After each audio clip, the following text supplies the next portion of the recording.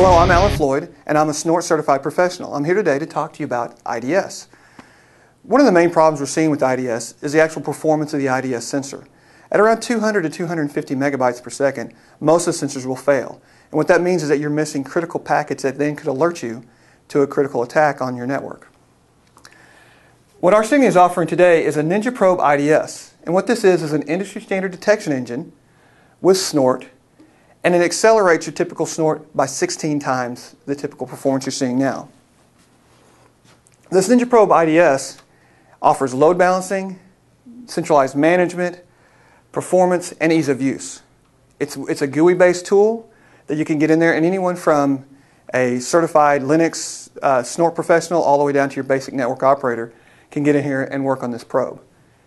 It also is remotely manageable, so we can manage multiple probes at one time.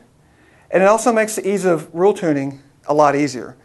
I've gone in there and had to make my own rules and tune rules and take them out and stuff like that, and it's just very, very hard to do it in a text-based editor. Through the GUI, it makes it very, very simple to change your source, destination, and even do a customized signature rule. And it just makes it so much easier for most everybody to use. If you want more information, please see our website.